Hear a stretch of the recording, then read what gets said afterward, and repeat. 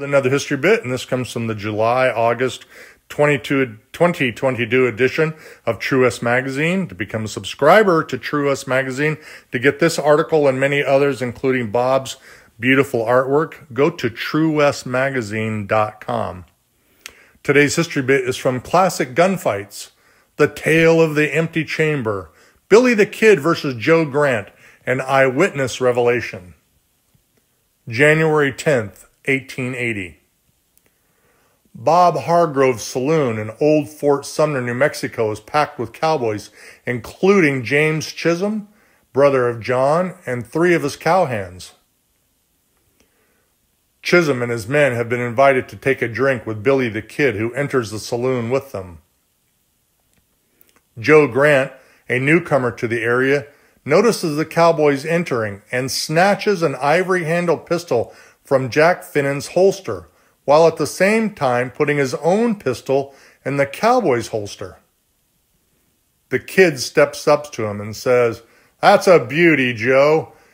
The Kid takes the pistol from Grant's hand and spins the cylinder, checking at the same time to see how much ammunition it contained.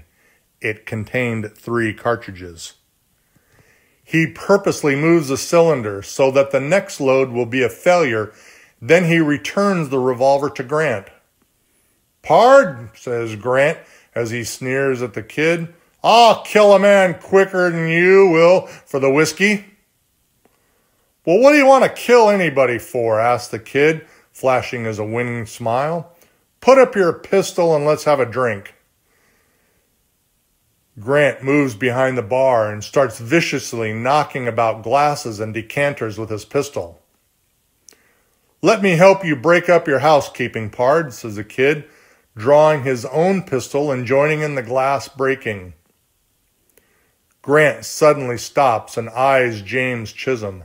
"I want to kill John Chisholm anyhow, the damned old—" "Well, you've got the wrong pig by the ear, Joe," says the Kid. "That's not John Chisholm." "That's a lie," shouts Grant. "I know better."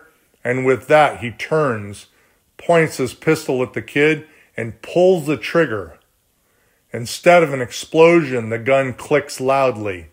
Cussing, Grant raises the hammer for another shot, but before he can thumb it, a ball from the Kid's revolver crashes through his brains. He collapses behind the counter. Emptying his spent shell, the Kid remarks, "Unfortunate fool. I've been there too often to let a fellow of your caliber overhaul my baggage. Wonder if he's a specimen of Texas desperados."